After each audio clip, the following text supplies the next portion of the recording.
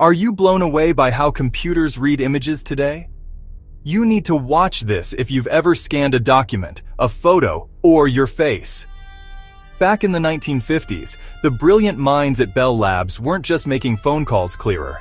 They wanted computers to understand pictures. Enter Russell Kirsch and his team. In 1957, they built the world's first digital image scanner, and their first scanned image? A photo of Kirsch's baby son. It was just 176 by 176 pixels, tiny by today's standards, but it sparked a digital revolution. That single breakthrough paved the way for everything from document scanning to facial recognition and medical imaging. So next time you snap a pic, remember, it all started with Bell Labs, a baby photo, and a wild idea to help machines see the world. If you love tech stories like this, smash that like button, share with a friend, and hit subscribe for more rapid-fire history.